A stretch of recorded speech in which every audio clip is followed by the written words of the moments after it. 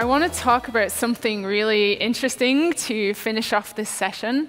And what I'm very passionate about is human-like robots, robots that look like us.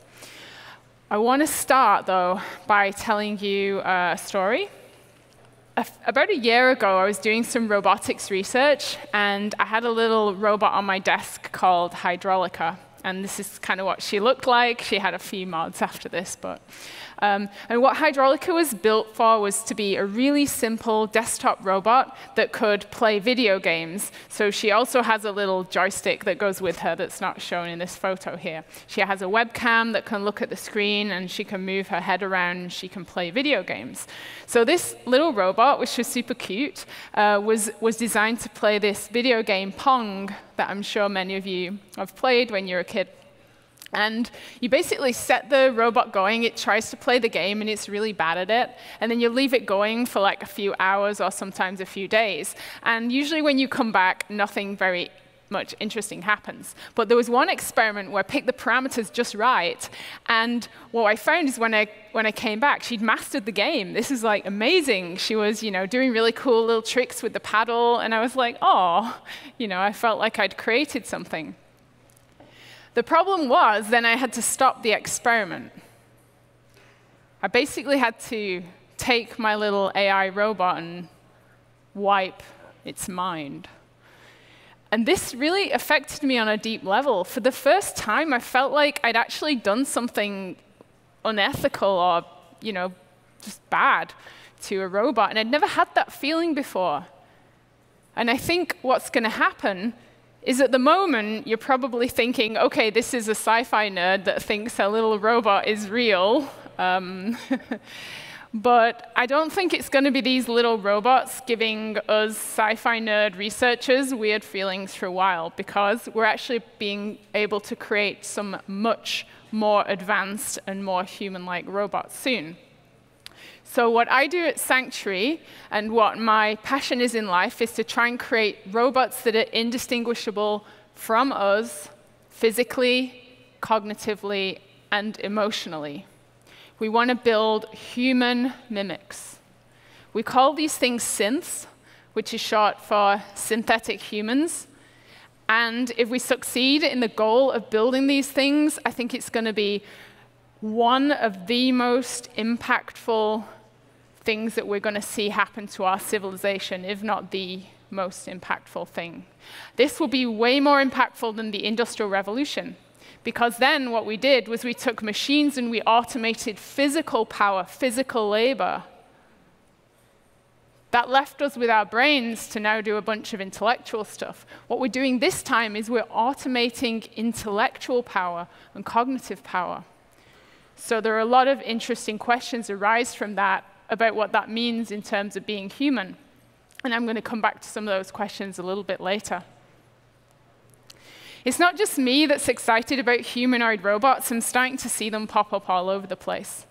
The robot on the left here is called Robothespian. And this is a robot. It's a static robot, so it stands still, but it's able to gesture. And it's used for stage performances, theatrical performances, and in science museums and other places as a kind of robot greeter. So you may well be seeing him up on stage instead of me next time giving a talk. He's actually given a TEDx talk, if any of you want to watch that. It's quite interesting. The robot in the middle is a robot built by Boston Dynamics. This is also a full-scale humanoid robot. This one is fully mobile. It can walk around outside. It can pick up and carry large payloads. It can open doors. It can carry backpacks for soldiers. A very capable robot.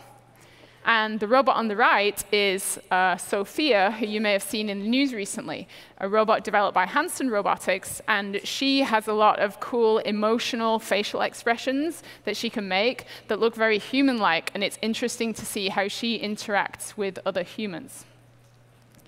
So driving this humanoid robot revolution are several technologies that are coming together. I'm just going to go over two of them, but there are many, many more that are converging.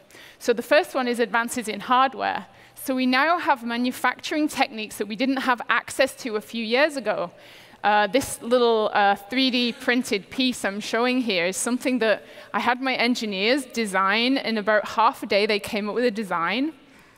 And that was just an envelope and a bunch of constraints. And then the AI algorithm actually turned that into a beautiful piece like this that looks so biological and fluid, almost looks like it evolved rather than it was designed. And then we took that generative design and we printed it on our carbon fiber 3D printer in our lab, again, in half a day. And the final piece came out. It was beautiful. It was stronger than aircraft-grade aluminum. It was a fraction of the cost and half the weight. We're now able to build these humanoid robots in a day. And what that means is we can iterate on them day after day after day. This is an exponential advance in how we're able to create hardware. AI is advancing at the same rate. The hardware behind AI, these banks of GPUs that were originally used in the video game industry, are now being used in training deep neural nets. So the brains are getting better. Faster GPUs means we can try out more neural net models, not just deeper and better models, but try many and many of them at the same time. More experiments makes us go faster and faster in AI. There's a problem with putting AI in charge of robots, though. AI's learning systems, they don't really know a lot at the start before being given the reins. So what tends to happen is when you put an AI in charge of a robot, the robot starts smashing things and destroying itself. So you can't do that very easily. But there are ways around this, and there are some new technologies that are helping with this too. One new technology is immersive teleoperation for gathering quality training data for robots. So in this situation, you have a human who is wearing some form of exosuit technology, a large, complicated rig, usually powered. And this allows them to take control of the robot, so they're able to move the robot around. Analogously, the robot follows. They're able to see what the robot is seeing and hear what it's hearing and speak. And it's almost as though the consciousness of the human has been transplanted into this robot. And if you've ever done this, it's a really weird experience. You feel like you are the robot now, and you're out there in the world. And what happens when you turn around and you see your meat body sat over there in the VR rig? It's a very weird feeling. But this is becoming more common now, and it's a great way for humans to help robots do some tasks in the world that they wouldn't be able to do initially. What we do with this is we use a process called human-in-the-loop training, where the human teleoperating the robot proceeds, and an AI listens in the background. So the AI has access to all that perception data that's coming from the robot's senses, and it also watches what the human's doing. It watches the action suggestions flowing in the other direction. What the AI tries to do is it tries to learn to copy the human. So the AI actually mimics the human and gets better and better and better at the task over time. The cool thing about this is not only is it becoming easier and easier to build these human-like robot systems, these exosuits are now kind of being commoditized through the field of VR. So a lot of people now have VR rigs at home that enable them to play some pretty cool video games. Those same rigs could be used to be put in control of these humanoid robots in the field, so people in their homes can control an increasingly large number of humanoid robots that are out there. This is fascinating, because if you think about what this means for a moment, for society and for the economy, a person could be doing work, and the physical body that's actually moving things and doing things is somewhere completely different, maybe in a different country. So that's something really interesting to think about. And also, as 5G cellular networks come online, these robots are going to start getting up out of their seats, unplugging their internet tether, and starting to walk around in the world, because we can now do this same process over the mobile networks. OK. So why are people building human-like robots? Isn't this a really weird thing? Can't we just build sort of factory robots to do everything? Well, there's some really good reasons why human-like robots are on the rise.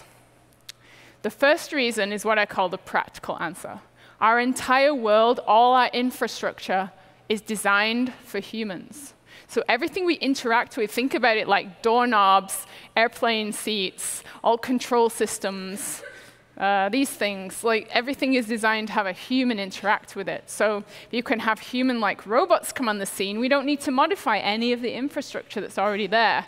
The robots can just start coming in, providing value without any supporting infrastructure needed. Another reason why human-like robots are becoming more and more popular is this sort of philosophical answer.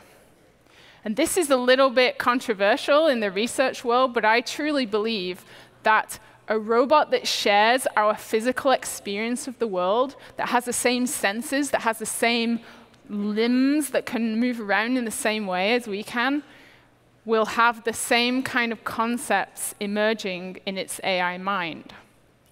So if you think about that, we can't even understand what our like, evolutionary relatives are thinking, things like chimps, let alone dolphins and other animals. How do we ever expect to know what an AI is thinking if it doesn't share some of the same perceptual inputs that we do? So if we have these humanoid robots and they're having a similar subjective experience of the world as we are because they have similar bodies, then we're going to be able to communicate with them more easily.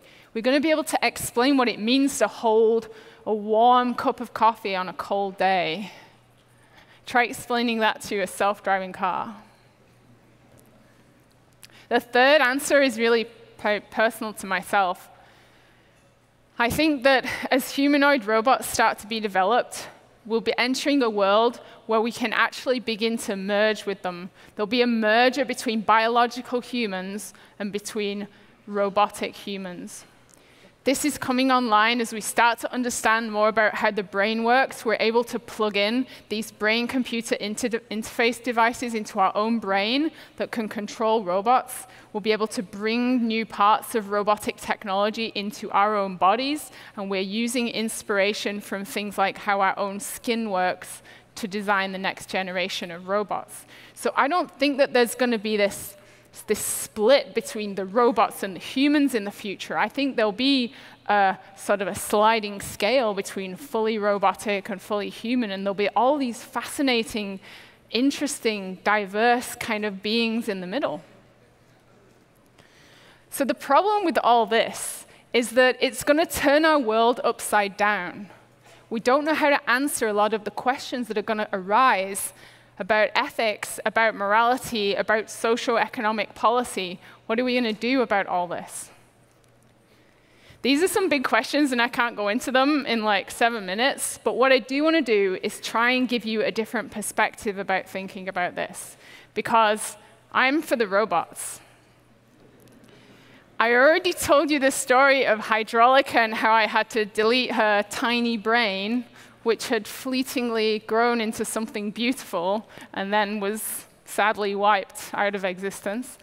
But seriously, this is something we're going to have to start considering. As we build more and more powerful AIs that start to exhibit some of the properties of sentience and consciousness, even if they start behaving like animals, is it okay to just delete those experiments? At some point, it won't be. There are other ethical issues that arise when you're building human-like robots. So I already mentioned that AIs learn by making a lot of mistakes in the world. People and animals learn in the same way. There's a whole field of AI called reinforcement learning, where you actually reward the robot for doing something good, and you punish the robot for doing something bad. The problem is if you're training a robot AI system like this, you want to make sure that those mechanisms are working correctly. So you have to test the very extreme limits of pain and the very extreme limits of pleasure, right? This is how we test software systems. So we're going to have to effectively torture robots, put them into this extreme pain situation just to check that the code is working properly. Is that ethical? I don't think so, but what option do we have? We're trying to make sure that these beings end up like us. There are other thorny issues too. For example, the issue of identity. So humans are really lucky, right? We have one brain inside one body, and we don't even think about that. It's just like it's taken for granted. Robots and AI are not like that. An AI brain can be copied, it can be cloned, and it can be put into another identical robot body. You can have one brain controlling 2 or 3 or 10 robot bodies. You can have 2 bodies that an AI might switch between. This sense of the mind and the body being one thing in our world that has one unit of citizenship is going to be completely broken when these new entities start coming online. So this is a really weird situation. We're going to have to think a lot about what this means when we have these entities that aren't quite the same. I mean, maybe we'll look at one, and then the next second, a different mind will have switched in, and it'll be a totally different robot person, and you wouldn't know. So there's a lot of issues in this area, in the ethics, and we have to be really thinking about these as we're going forward. So at SU, maybe we don't just think about the exponential technologies and the things that are driving this, but let's think about the exponential problems that are going to arise from some of these new technologies too. I want to add in a little bit of optimism here, because a lot of what I've been saying about issues and a lot of sci-fi movies and TV portray a very dystopian world. But there is a different way of thinking about this. I think there is a lot of optimism that can come out of thinking about a world that's full of synths living amongst us. We're going to be able to explore our minds more, because we take inspiration from neuroscience to build the new waves of AI, the new types of AI brains. So that drives us to have to understand the human brain better. We're going to make such advances in neuroscience just by route of AI that we're actually going to be able to reverse engineer our own minds and understand us more. And what helps you understand what it means to be human more than trying to build another human? Some other cool things I like to think about, virtual teleportation. So if you have one of these teleop rigs, a VR rig, and it's completely immersive, and then you have your robot over in Sri Lanka or somewhere, you could teleport there, and then you could teleport to another destination. So if the sensation here is good enough, it will feel like you're literally moving all over the world at the speed of light. That's going to change our society too, but I think it's going to be awesome. Human-like robots, I believe, can help a lot with social isolation issues. If you have these robots that are very human-like, you can also create them to be very empathetic. You could create a robot who is the perfect friend, the perfect partner, even the perfect lover, right? And that robot could be with you. How is that going to affect human relationships? Using these robots in things like education and healthcare, I think, has obvious benefits. A robot teacher could be trained in many disciplines, not just one discipline, and could switch between them, and also be highly tuned to whether or not a particular student is learning well. Reimagining our species. This is this idea of us becoming more than human, merging with machines. What are we going to be in the future when we're not quite biological? Peter Diamandis talks about a world of abundance quite a lot, and I think it's really interesting to think about the link between abundance and human-like robots. Because normally people think of, oh, the robots are going to take all the jobs, and then what will we do? But I like to think of it as the robots are going to take away all the work, but that will drive the cost of goods to zero, and we'll have to come up with ways where humans don't work, but all those goods will be free. So we'll be able to live in this world of abundance that you've been hearing about through this mechanism. And I think that they will solve some of our biggest global challenges in the future. My personal favorite is imagining robots as super scientists. So imagine a scientist AI mind that could read every single research paper that was published every day, correlate all the contents of those research papers, and make advancements towards science. So these human-like robots with advanced AI minds might be doing things in not too long, like understanding what black holes are and dark energy, and creating warp drives and creating time travel, creating amazing new technologies for our civilization too. So I used to show this, I've showed this slide quite a few times because I was really trying to get the idea of what it might look like to have a society where synths and humans live together. But I always thought it was a bit of a crappy slide because it's kind of abstract and, you know, it's not real. So what I did recently was I was like, hey, there's something I can do to make that slide better. So I took a group photo of our team at Sanctuary. And 3 of the people in this photo are not human. Wonder if you can spot them. But I really wanted to try and make that abstract slide real. And this is the kind of society I see in the future. And I hope that we can all live together and solve global challenges together. Thank you.